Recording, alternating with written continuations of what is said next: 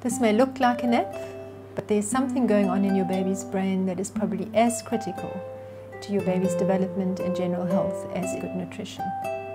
Sleep is vital to your baby. We do not have much information about what exactly happens during sleep in babies' brains, but we know that during sleep they solidify information and process memories that have been made during the day. If your baby is getting less than 10 to 12 hours sleep, the development may be adversely affected. Studies suggest that in babies and young children, insufficient sleep leads to ineffective attention, learning difficulties, behavioral problems, and poor general well-being.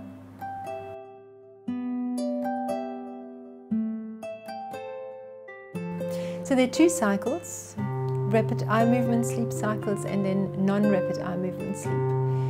Babies spend most of their time in rapid eye movement sleep. So that's a lighter form of sleep where one often still sees quite a lot of movement and eyes move, but one often actually can't see that because the eyes are closed.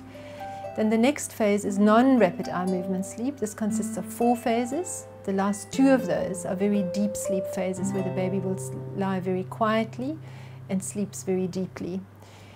Babies often change from deep sleep into rapid sleep, and then they may wake up, and that's when one hopes that they will be able to self-soothe and go back to sleep again.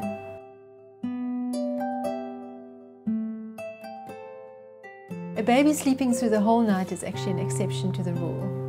And as parents of a newborn baby, you just have to expect that you will get up a number of times during the night, at least until they're about 6 months old. Then between 6 months to a year, one usually sort of expects an improved sleeping pattern, but it varies considerably.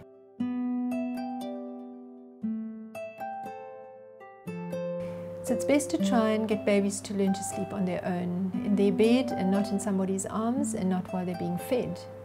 So they should actually be awake when one puts them down, so that they learn to fall asleep on their own. So when they wake up later at night, they don't have an expectation that they need to be picked up and fed to be able to go back to sleep. If you're concerned about your baby's sleep patterns, I think it is important to discuss it with your pediatrician, because there are many things that should be looked at. The baby's overall health, feeding patterns, the sleeping patterns, how much time the baby actually also sleeps during the day. All these need to be considered, and one also needs to look and make sure that there are no medical problems.